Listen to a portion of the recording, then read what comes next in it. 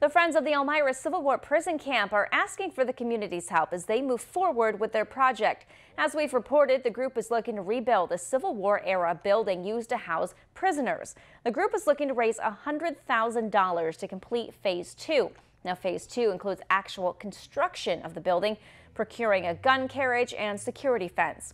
Since 2014, the group gathered pieces to restore a museum on the original prison camp site. They say restoring of this part of Elmira's history will help boost tourism to the area. We're not 100% certain what the building was used for, but we will get it.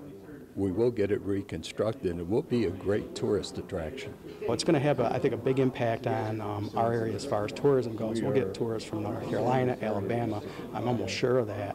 So it is. It's a huge project, and as being the mayor of the city, I just wanted to let them know that we are behind them, and we're as excited as they are about this project. The group will be holding a Civil War Day at the Arnett Mall on Saturday. There'll be reenactments as well as more information on how you can donate to the restoration efforts.